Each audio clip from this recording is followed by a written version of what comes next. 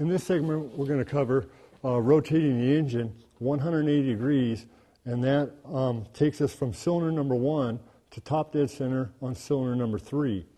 So I'm going to insert my extension and ratchet, and then just slowly rotate the engine over 180 degrees, and remembering or keeping in mind that the crankshaft turns at twice the rate of the camshaft. So if I'm rotating the crankshaft 180 degrees, the upper cam sprockets will only rotate 90 degrees.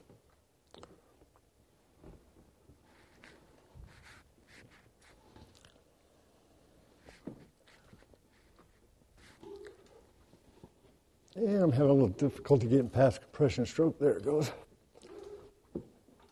Once again, if that's a little difficult for you, you can remove the spark plugs and the engine won't develop any compression. It makes it easier to turn over.